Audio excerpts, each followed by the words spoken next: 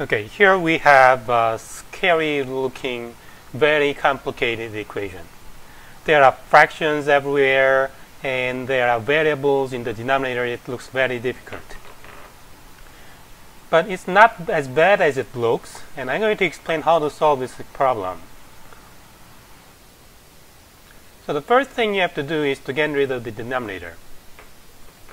So to do that, we're going to find the least common denominator and multiply every term by this least common denominator.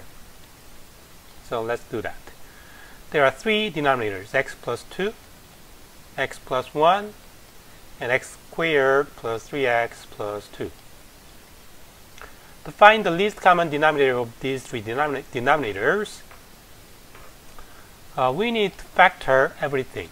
So x plus 2 and x plus 1, they are already in factored form. Two terms together, they are one factor. X squared plus 3x plus 2, we can factor this out. It is in fact x plus 1 times x plus 2, because 1 times 2 is 2 and 1 plus 2 is 3. So the least common denominator is the product of all of the factors. So here we have x plus 1, the first power of x plus 1, and another first power of x plus 1. So the highest power of x plus 1 is the first power of x plus 1. And here we have x plus 2, another x plus 2. The highest power of x plus 2 is also the first power. So multiply the first power of x plus 2. So these two factors account for everything in the denominator. So this is the least common denominator. And it happens that this is the same thing as this third denominator, x squared plus 3x plus 2. Okay, now we're going to multiply every term in the equation by this least common denominator.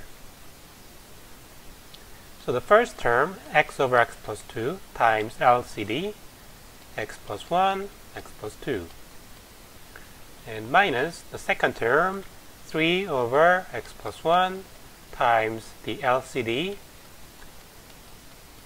And that equals the third term on the right hand side, negative 3 over, now in this denominator x squared plus 3x plus 2, we're going to write this in factored form, x plus 1 times x plus 2.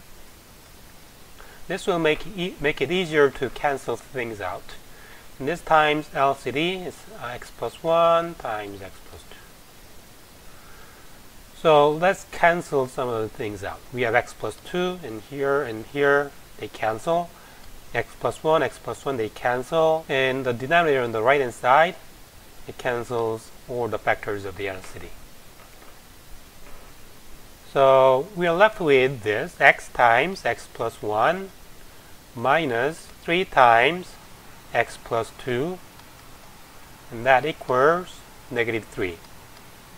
Okay, so now we have cancelled out all the denominators, and we are left with a nice and simple polynomial equation. So the second step is to simplify this equation now and to solve it. To simplify and solve. Okay, so let's do that.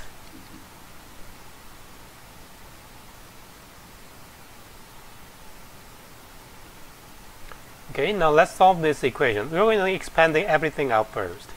So x times x is x squared, x times 1 is x, then negative 3 times x is negative 3x, negative 3 times 2 is negative 6, and that equals negative 3.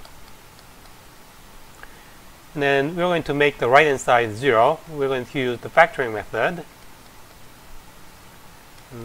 And then we combine like terms, x minus 3x as minus 2x, and minus 6 plus 3 is minus 3, and this equals 3 minus 3, 0.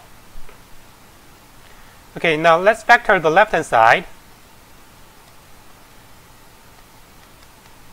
3 is 1 times 3, and we need to decide the sign of the numbers. the sum of the two numbers must be negative 2. So we better have negative sign here and positive sign here. And this makes the sign here also correct. 1 times negative 3 is negative 3. Okay, so either we have x plus 1 equals 0 or x minus 3 equals 0. If x plus 1 equals 0, x is negative 1. And if x minus 3 equals 0, x equals 3. So here now we have got two solutions. This is not the end. In fact, there is the third step remaining. So the third step is to verify your solution. Verify your solution. The third step is an important step, and you can't skip it for rational equations. So let's make a little room for it here. Two solutions we got was negative 1 and 3. So we've got two solutions, negative 1 and 3. We're going to check whether these numbers will cause any problem. So if you plug in negative 1, see what happens. See this denominator x plus 1. If x is negative 1, this is negative 1 plus 1, which is 0. And you cannot put 0 in the denominator. So this is a number that's causing a problem on the left-hand side. And we can take this as a solution. So this is a wrong solution. What about this second number 3? If x equals 3, this denominator is 3 plus 2, which is not 0. And 3 plus 1 is not 0. And if you plug in 3 here, we have 3 squared plus 3 times 3 plus 2. It seems that it's not 0 either. So 3 is not causing any problem on the left-hand side and the right-hand side. And we can take this as a solution.